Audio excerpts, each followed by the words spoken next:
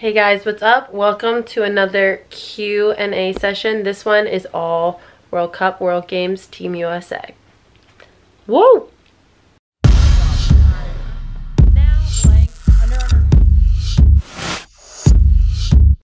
First question is from Michelle Jin, and she asked who my roommates were on the trip.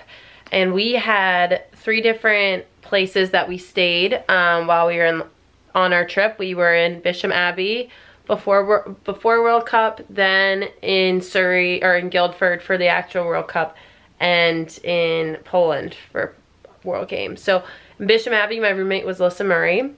In Guildford for the World Cup, we had a flat of 8 people. We called it Club 4. It was me, Kelly Rabel, Jen Russell, Gussie Johns, Sarah Bullard, Kayla Trainer, Laura Zimmerman, and Cookie Carr. And then in Poland, my actual roommate was Allie Carey, and then we shared a flat with Kelly Rabel and Becca Block. Jordan Santana asked, was the feeling of winning the World Games and World Cup the same as when you won your national championship?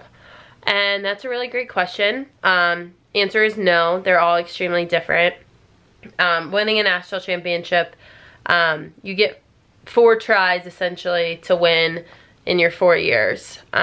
Each year is another try, and sometimes I won, and sometimes I lost. But with World Cup and World Games, you only got 1 chance every 4 years. So we had worked so hard for the past 4 years to get to that point. So to win World Cup, you know, that was 4 years of tryouts in the making.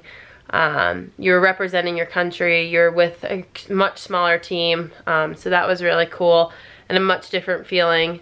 And then World Games was sort of for the sport of lacrosse itself, putting the sport of lacrosse on the Olympic stage and in front of an Olympic committee, so that was a little different as well. All awesome, but very different. Tenley Pello asked, what was your favorite memory of being in Europe? And there are a lot of memories to choose from. I, of course, love winning gold medals, and those were awesome moments. But I think the moments that I really will remember and cherish are the ones where we weren't on the field, where we were hanging out in the hallways in Guildford, or putting all of our mattresses in the kitchen and watching movies all day, the day after we won.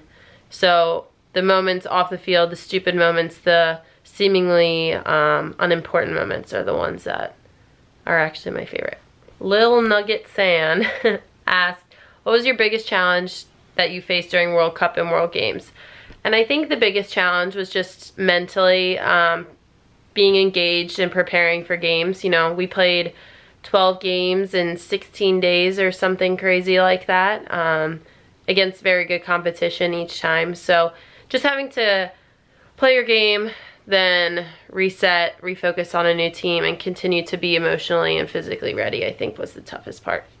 Irene Lee 424 asked, did our team eat on a strict diet leading up to the games? And the answer just kind of depends on who you're talking to. I know for myself, I tried to eat a lot of chicken, a lot of rice, veggies, protein. During the games themselves, I lived off peanut butter toast and chicken and rice and sweet potatoes. So we had some meals where we could eat a little more freely, but for the most part, we ate pretty healthily until the games were done. Emily, there we go.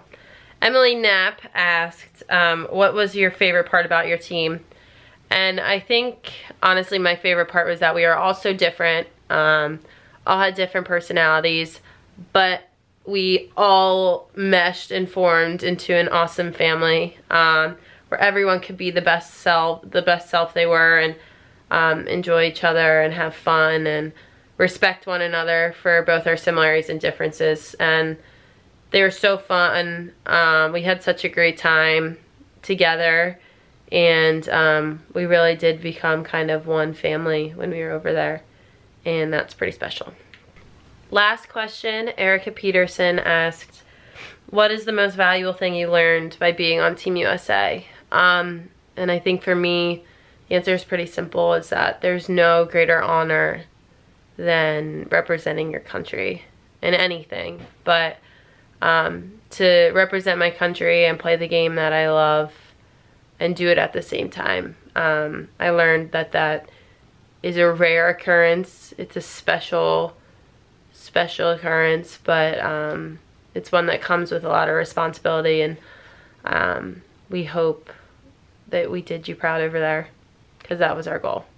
Thanks for watching another Q&A session. If anyone has any more questions, please feel free to comment below. I always do these Q&As, and if I didn't get to you this time, hopefully I can get to you in the future. Thanks for watching.